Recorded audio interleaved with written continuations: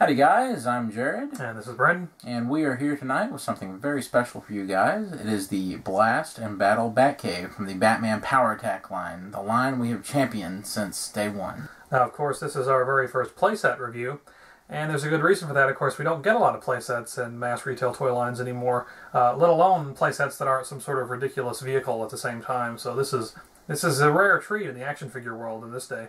And another thing that makes this playset so special is that it is the very first 6-inch scaled Batman playset of any kind. Yep. Before now, all Batman playsets, which have mostly just been Batcaves, have been 5-inch scaled. Now, this being such an unusual item, the format for the review is going to be a little bit unusual, so just bear with us and we'll do the best we can. So the first time that I saw any pictures of this Batcave, Brennan, it was in a very incomplete state. The prototype that Mattel was shopping around and had some promo images done of looked pitiful, really. It was completely empty. There was nothing in it. Yeah. It was just kind of these expanses of space and what looked to be kind of a gray structure with a garage door that kind of opened. There wasn't even a bat computer at the top or anything like that. It looked like an empty castle with a big bat symbol at the top. So I thought we were really in trouble when it came to the Power Attack Batcave, but thankfully the designers at Mattel has spruced it up a little bit and made quite a nice little set. Definitely. This set, before we get any further, will run you about $41. I don't know if it's been seen at retail anywhere, but we got this one on Amazon, and the list price there is $41.99, 98 cents, something like that. About $42. But so it should be $40 at retail, approximately. Clearly, before we go any further, we should point out that it does not come with this Batman and Robin figure. Or the Batmobile. Right, or the Batmobile itself. But it does come with a Batman figure. It is the slightly limited articulation Batman figure we see here, but of course we'll be looking at that a little more closely in just a moment. So without further ado, let's have a closer look at the Blast and Battle Batcave.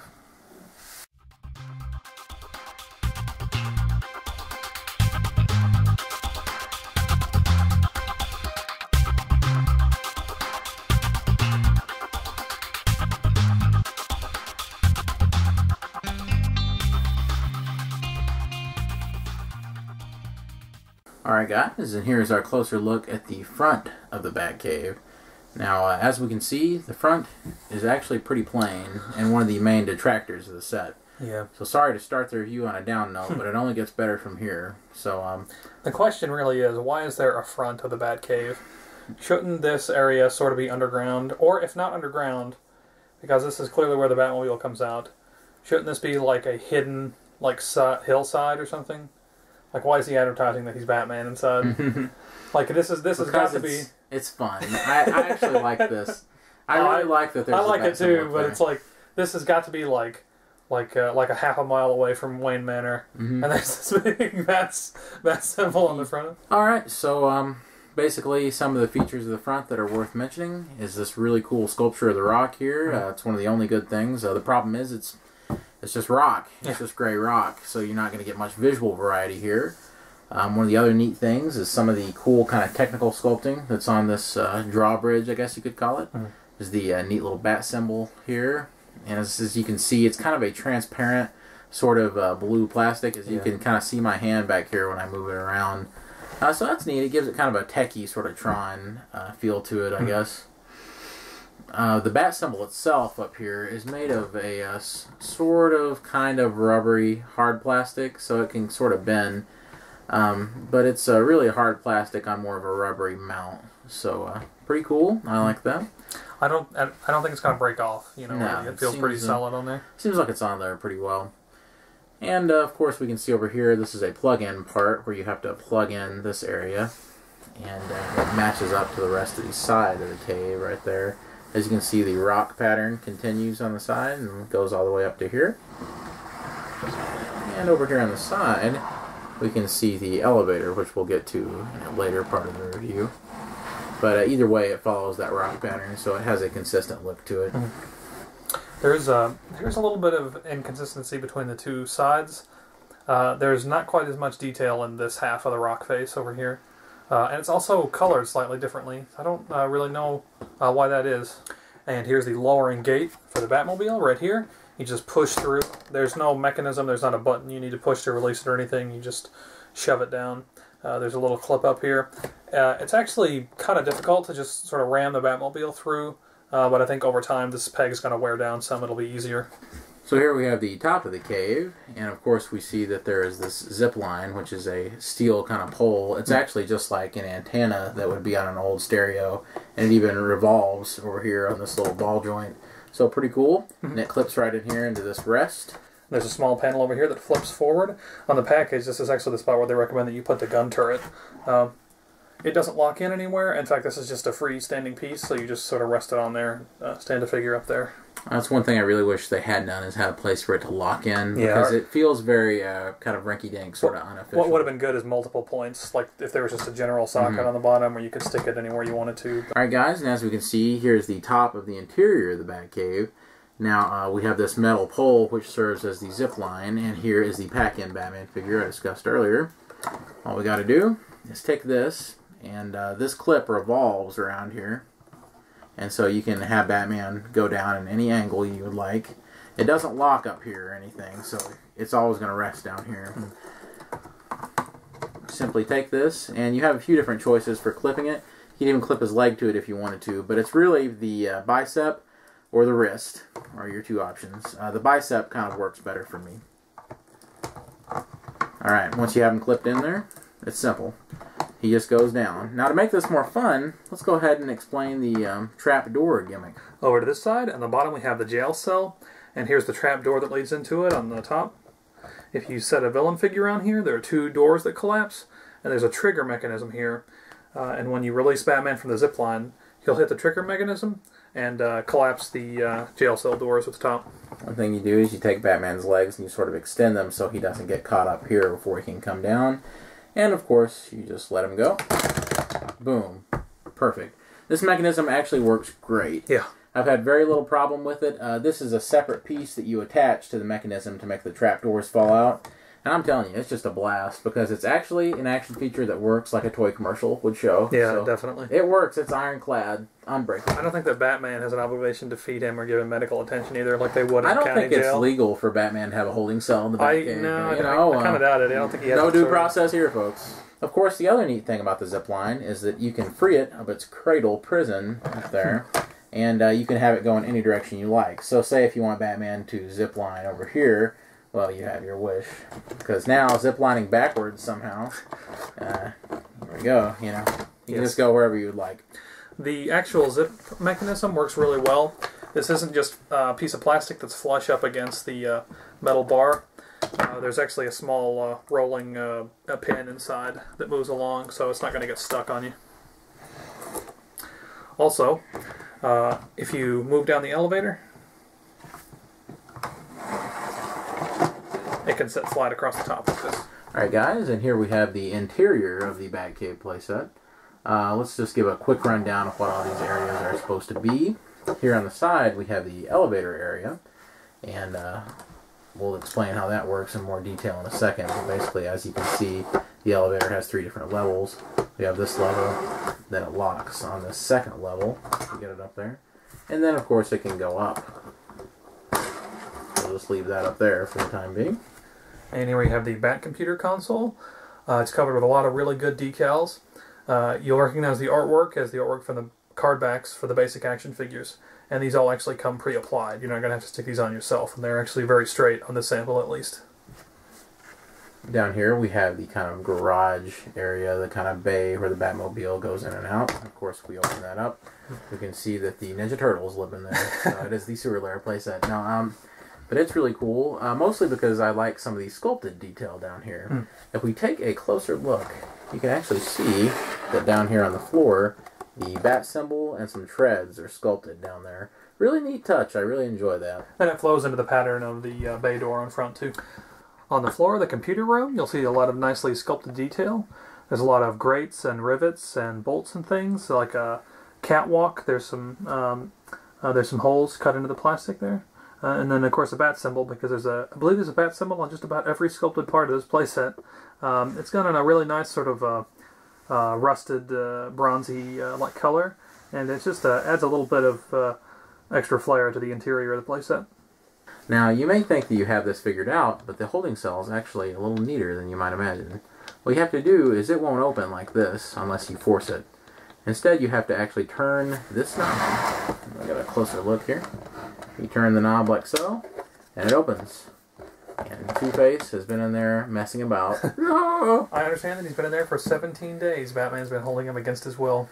You know, he's denied him his Miranda rights and everything. It's terrible. Yeah. The inside of the holding cell is pretty neat. It continues the kind of cave sculpting as well. And it looks like there's a neat lock mechanism back here. Of course, it is the actual technical mechanism that the door uses, but it's kind of a cool detail, whether they meant it to be or not.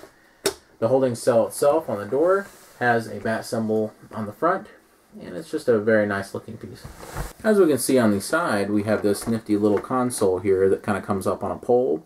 We have some more artwork from the back of the packages, such as Mr. Freeze and all of that. And it goes nicely and helps break up this area here that's a little bit more bland with the trapdoor. And Batman specializes in painting his trapdoors yellow so villains can easily see where they're at and avoid them. And it just looks really cool. Alright guys, so let's talk about one of the fun little features of this playset that is a mainstay in most great children's playsets, the elevator. As we can see, on the side here, we have this bat symbol. Now this bat symbol works as a control for the elevator along this rivet. Now what you do is you take it, and as you can see it's locked into the top here, and it's not really going anywhere. That means that the platform that is locked in right now is pretty stable. It's not going anywhere, so you can kind of lock your figures in. You don't have to worry about it wobbling around too bad. In order to move it, what you have to do is take the symbol and turn it. This unlocks the mechanism and allows you to move down. Now, this locks in when it gets to this level, and as you can see, now the elevator platform is lined up to where your figures can walk across and go to the computer console area, if your figures could walk. Now, of course, once again, turn the bat symbol down, it goes down. It doesn't lock down here, unfortunately. There's not much of a reason to, as there's only this small opening for your figures to get through. There's nothing it really leads to down here. Yeah. So once again, the gist is, you just turn it up, has that satisfying kind of click, that lock right there. Once again, up to the top, and it locks there. One of my criticisms of the playset actually is on the bottom level here. Like Jared mentioned, there's not really anything for him to do once he gets down there. They can come out of the back like this, but it would have been nice if there were another door, like on the second level, for them to come out right next to the Batmobile. You could bring down the elevator and have Batman jump into the cockpit as it's leaving. That would have been really cool. I think it probably would have hindered the stability of the column for the elevator, though. So it's a solid on the inside. So it's unfortunate, but I think it was just a design choice or a mechanical choice. And here is the freebie pack-in Batman that's included. Now the original press images that we saw showed off a weird metallic silver Batman, and what we got instead is a very sort of dark gray Batman who really is in the '89 movie costume. I mean, we usually get that kind of variant for Brave and the Bold that was in the Mattel box set. But this go around, he's included with the Batcave, which is a much more appropriate fit, I think. He's sort of a limited articulation version of the basic Batman. I think this same type of figure is included with the vehicles, with the Bat Jet and the Bat Tank, or whatever they're supposed to be. They're pretty bizarre. But basically, it's got the same leg articulation, and he's got cuts at the shoulders, but he doesn't have joints at the elbows, and there's not a cut at his waist. So the belt, the utility belt, is actually molded on instead of being a separate rubberized piece that's laid on. So the chest is, in fact, a completely different sculpt. And for whatever reason, the neck is a good deal taller than the basic Batman. I have here the basic comic book Batman, and you can see he's really about at least a quarter of an inch taller. You know, Brandon, something that's interesting to note is if you notice, the belt here is glued on there in a way that it overlaps part of the crotch area of the figure. Now here, however, the belt is just a divider. You can see this whole area, this midsection, and all the chest, meaning it boosts his height up. So this whole belt acts as like a buffer to the body, whereas over here, this belt, which is a soft rubber piece and not molded, is actually just going over part of the T-crotch. So it's kind of interesting to see this kind of bump him up a little bit. And it's just, it's very strange that there could be that kind of difference in the figures. Yeah. His anatomy is just a little odd. I mean, you look at him and there's something just ever so slightly off about him. Looks a little bit more inhuman than even the basic Power Attack figures, which are a little goofy in that respect. But you know, anytime you get a pack-in figure like this that has any significance, and in this case, well, with the homage color scheme, it's a good pack-in idea, I think. Now his cape is attached pretty much the same way as the basic figures, but it's a much different material. It's kind of a faux velvet, almost kind of a felt material. It's got a very flat back, but the outside is very smooth.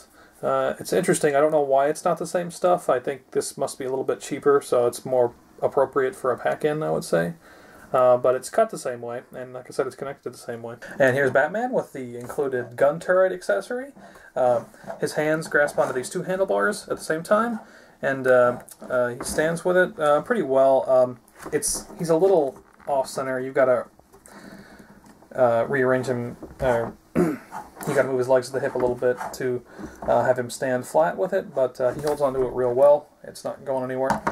And then when you have Batman, or any of your, not just the pack-in figure, but any of your Batmans or Robin can hold the gun turret too. You take it and you move it to the top of the elevator, to the suggested resting point for the gun turret.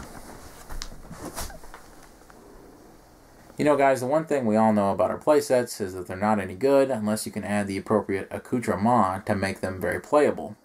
And so, really, this is one of those playsets where if you don't have anything else, it's not going to be half as much fun because it is sort of an empty playset. It begs to be filled with things. So, we're going to do something a little bit different this time and show you some ideas on how to spruce this thing up using your pre-existing collection.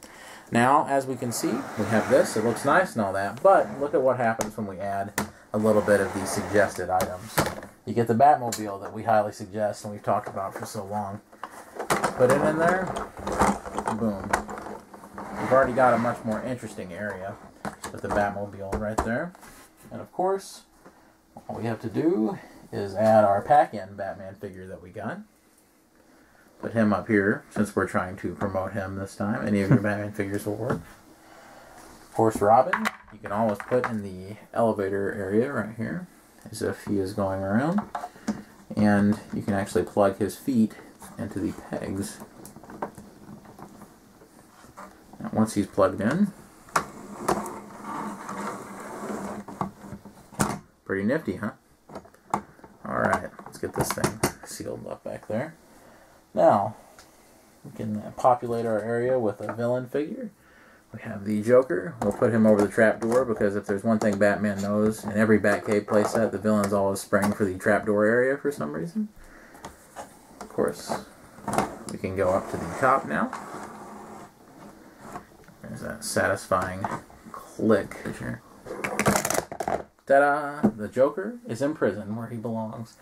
So as you can see, adding a few different Batmans and a few different figures, you can have something really interesting. Also, if you have the Bat Tank and I guess the Bat Jet, I'm not really sure what they're called exactly. If you have those ancillary vehicles from the PowerTac line, you can put them in these areas and they look really nice. Of course, there's this kind of empty space that me and Brandon don't like very much. You can always fill it with some of your accessories. Another thing to keep in mind is the turret itself. As we can see, unfortunately, this thing is a little ugly. It's just a one big solid plastic yellow piece, and I think it is actually the worst detractor about the playset. They should have really added some more detail and something to this to make it a little more special, especially considering that this is kind of the thing they promote about the playset. There should have been some blue up here, I don't know, anything. The black missile is just a little... There's not really many black missiles in the PowerTac line, so it's a little strange as well. So I'll tell you what, to make this thing more interesting, let's dump this. And let's look at our bag of PowerTac projectiles. That's right, folks. The same projectiles that are compatible with the Batmobile mostly work in this. Here's one of my favorites, the Buzzsaw accessory from the Thermo Attack Batman, or at least I think that's what it's called. Clicks right in, and voila, 3D. And of course, you even put in one of the swords from the Batmobile itself.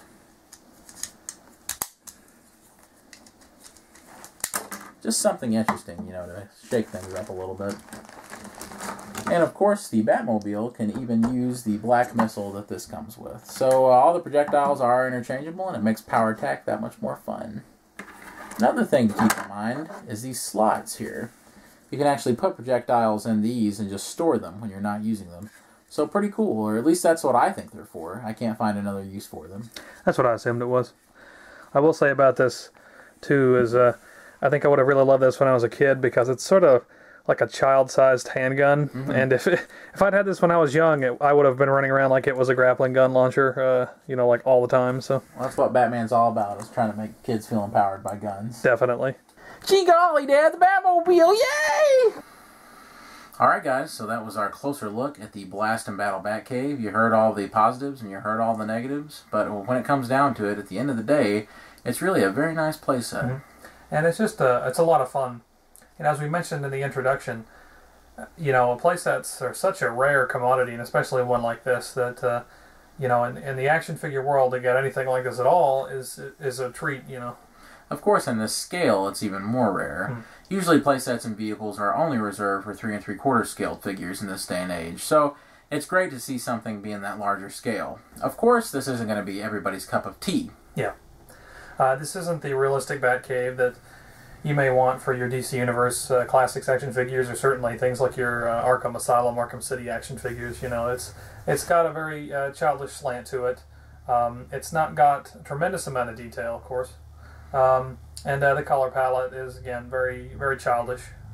You know, as I had mentioned earlier, there is the problem with the turret being so plain, just cast in the solid color, and that takes away from some variety. There's a few odd color choices here and there, and there doesn't seem to be enough geography with the cave itself. It almost seems to be too much like a box, in a way. Yeah. But all of that can't really take away from just how cool it is. For me, all the good really outweighs all the negatives. Yeah.